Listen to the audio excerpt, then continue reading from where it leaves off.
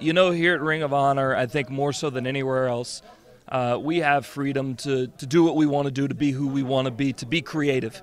There's no machine who's trying to form-fit us to what they want us to be. When you come to Ring of Honor, when you see Hangman Page, you get me. This is me. When you see Marty Scurll, you see exactly what he wants to be. You know what I mean? We're not going to wrestling school and being molded Monday through Friday to present to you on the weekend. This is us, and this is real as it gets, and you can only find that at Ring of Honor.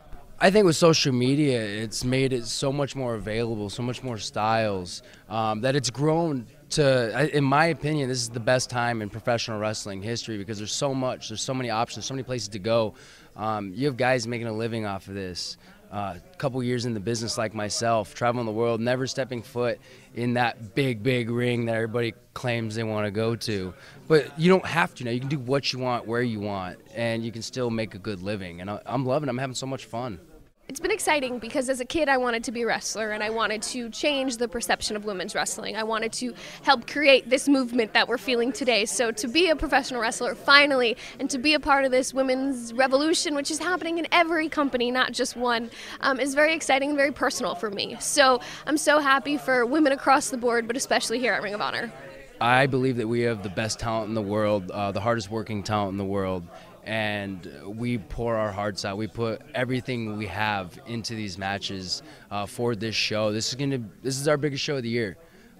We have to come out here and we have to do something amazing and impress our fans. That way next year we can do even better. We're always looking to grow, and that's our mission right now, is to grow. And also, after what we saw between Kenny Omega and Cody a few months ago, the Bullet Club, I know it's very hard with some fans around the world.